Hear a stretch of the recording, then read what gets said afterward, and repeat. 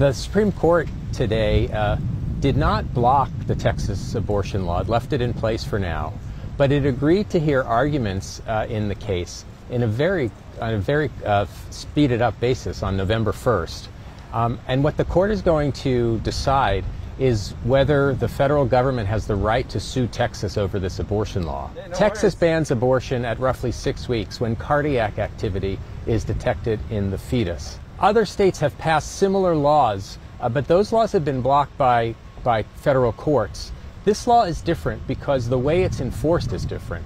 Rather than have state officials enforce the law, Texas allows private citizens to sue to enforce the law. And by doing that, it has so far avoided review in federal court.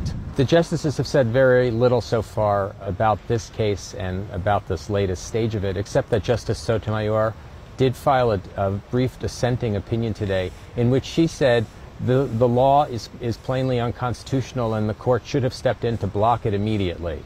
In early September, when an earlier challenge by the abortion providers over this same law came before the Supreme Court, there were 4 justices who would have blocked it then, at least while the court proceedings, until the court proceedings were resolved.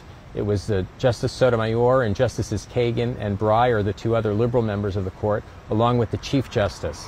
And what the Chief Justice said at the time was the Texas law was so unusual, and in fact he called it unprecedented, that the better course of action would be to just block it while the courts sorted out whether the law could be allowed to stand. But that was a minority view on the court. There were not 5 votes to block it, and the law was allowed to take effect. And except for a brief 48-hour period in early October, the law has been in effect since September 1st.